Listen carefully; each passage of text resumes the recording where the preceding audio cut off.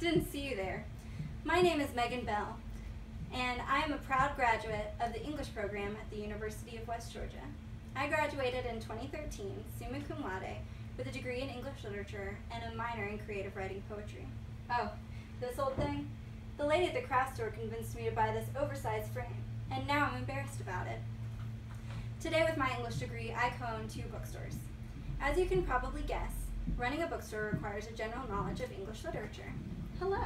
Hi, do you have any poetry from 13th century Persia? I sure do. Wow, thanks! Thank the UWG English department. But owning your own small business requires a lot of work behind the scenes too.